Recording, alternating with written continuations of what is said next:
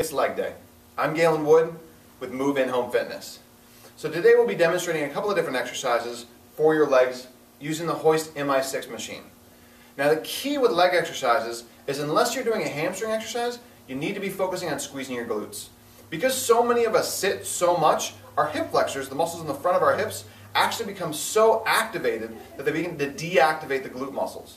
So then we start to try and come into doing a squat or a lunge or a step up or anything like that that really incorporates the glutes into the exercise, the glutes aren't firing. What happens, you'll see the body pitch forward. So as you're doing exercises, make sure you're keeping the glutes engaged, make sure you keep the core engaged. The first exercise we're going to do is that it will actually help to incorporate the core into your squat. Now, all squats that you do incorporate your core. Any total body exercise that you do incorporates your core. With this one though, it just helps to incorporate it a little bit more. So this is called the front squat. So what you do is you bring the handles up to your shoulders, you keep the weight into your heels, so make sure you're kind of sitting back, get the glutes to turn on, engage the core, and then go ahead and sit down like you're sitting down in a chair. And then stand back up. Now what you'll find is you'll hit a certain point as you begin to drop down where you start to feel unbalanced and the front of your body pitches forward. You want to stop before that point happens. So however far you can go down, that's fine, as long as you're not getting that pitch forward. So go ahead and sit down again, and then come back up. So really squeezing the glutes, leaning back just a little bit, engaging the core. One more time. Perfect, and then stand back up. Good, go ahead and relax. Leg exercise 2. Done from, now I've switched to this side.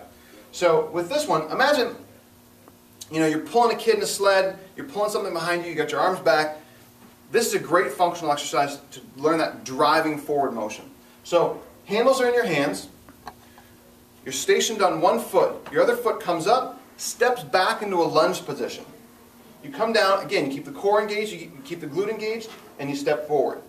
Foot rests at the top, or you can bring that knee up if you want it to be a little bit more advanced. Either way is completely fine.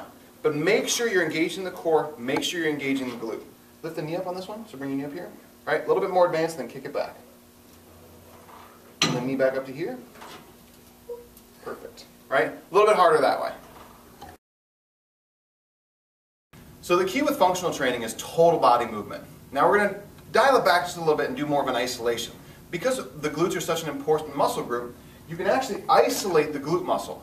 So what you do is you take the furry cuff, it's the scientific name for it, furry cuff, and you loop it around the heel. From there, you're going to engage the glute and you're going to drive it back.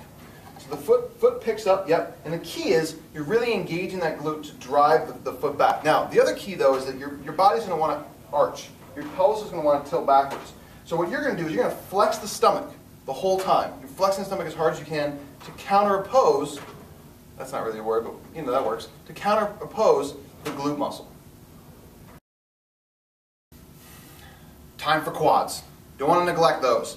Now this next exercise is going to replace your traditional leg extension machine. So you're standing on one leg, one foot is off the ground. Again, your core is engaged, your pelvis is stable, and then you're just going to kick that leg forward. So lift the knee up here, and then you're kicking the leg straight forward. You'll feel this burn in the front of your leg.